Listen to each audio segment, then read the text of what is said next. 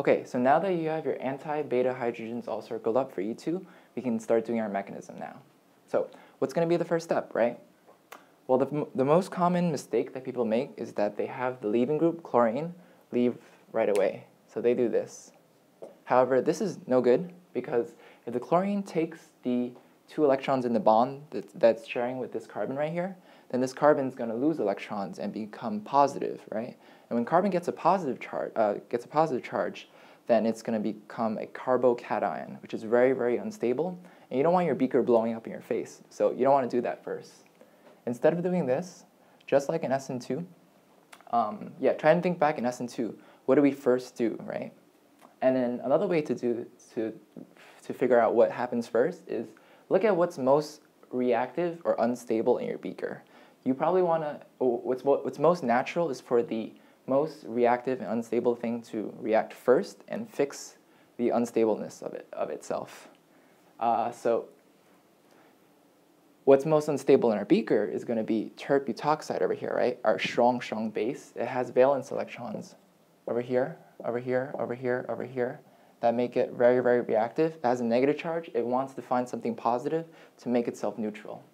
So what happens is you start your arrows from the base and you attack this hydrogen over here, that's anti, or you attack this hydrogen over here, that's also anti, okay?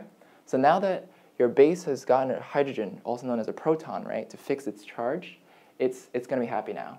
But when hydrogen gets taken away, the electrons in the bond right here and right here, they're freed up. So where did they go, right? So where they go is right over here. The electrons migrate to the bond between your beta carbon and your alpha carbon.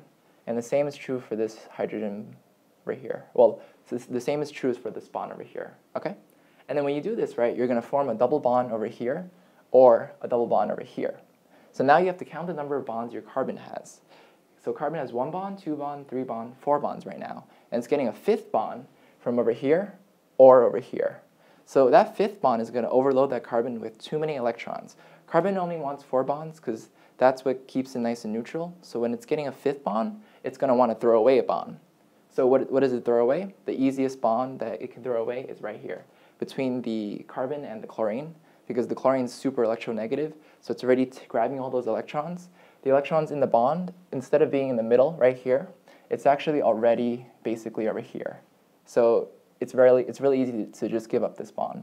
And it kicks off, what you do is the movement of electrons to form the double bond, it kicks out your chlorine. So now chlorine's out of the picture. So you get chlorine over here, chlorine over here, right? Okay, so this is now how chlorine looks like, all right? Is anything weird about it? Well, it's missing a negative charge because it just got electrons in this step right here, all right? Okay, so now that you guys saw the mechanism for E2, it should be a lot more clear why it's better if you do it with an anti-hydrogen. Because let's say if we did it with a syn hydrogen, right? This hydrogen, so what I did over here is I took our molecule and I turned it sideways, okay? And I took out a lot of the unnecessary atoms just to show you why a syn hydrogen is bad for E2, or it's not as stable. So let's say if you went to grab this hydrogen over here, right? It's beta, but it's not anti. So it's facing the same side as your chlorine. So that's this hydrogen over here, right? They're nice and close to each other. And let's say if your base comes in and tries to grab this hydrogen over here, and then the hydrogen's bonds migrate over here to form a double bond, just like we did over here. If you do that, then this carbon is going to be overloaded, too many bonds, so he's going to give up this chlorine leaving group. But the chlorine is going to get a negative charge soon. And the terp-butoxide, it's full of it has plenty of electrons. So electrons are the same charge. They're both negative. So negative and negative repel each other because like charges repel. It's kind of like a magnet. The positive pole of a magnet is going to repel the positive pole of the other magnet. So it's going to repel. The same thing is going on here. This repelling force is not going to be very favorable for your reaction to occur. Your base is trying to come in and grab your hydrogen, but it's being kind of repelled away by the leaving group here, and your leaving group is trying to leave, right? But it's being repelled back in by your base here, so that's bad. So usually you don't want syn elimination. It's not very fast. It's not very stable. You like anti, because if you do anti, right, you can grab the base. That's fine. Sorry, you don't grab the base. Your base grabs your hydrogen, and then the bond right here, right, it migrates over, just like over here. This hydrogen here that's anti is this one right here. So the bond moves over. You overload your carbon with too many bonds. You kick out the leaving group. And then you get your chlorine molecule over here. Okay? So now you guys can see your products for the E2 mechanism. All right. So the first one here, let's say we attack this hydrogen, then we're going to form a double bond right over here. Okay? And then over here, let's say if the base ended up grabbing this hydrogen first, then the bond is going to form right over here. And the chlorine is gone. Okay? So that's your two products for the E2 reaction. So, and then you're also going to get a chlorine minus, and let's see, what else?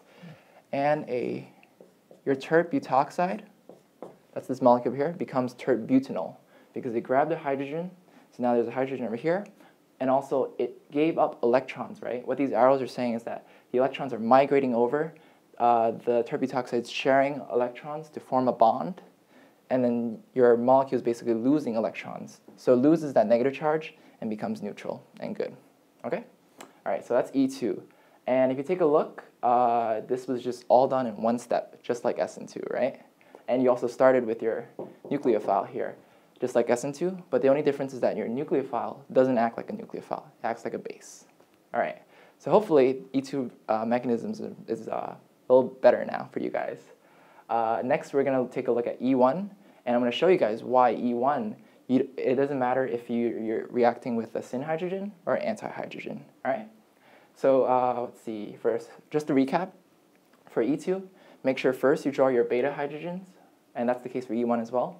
But the thing with E2 is that you need to circle your anti-beta hydrogens, unless if your professor says it's okay to do a syn hydrogen elimination. Okay. Just give me a second, and we're gonna do the E1 mech.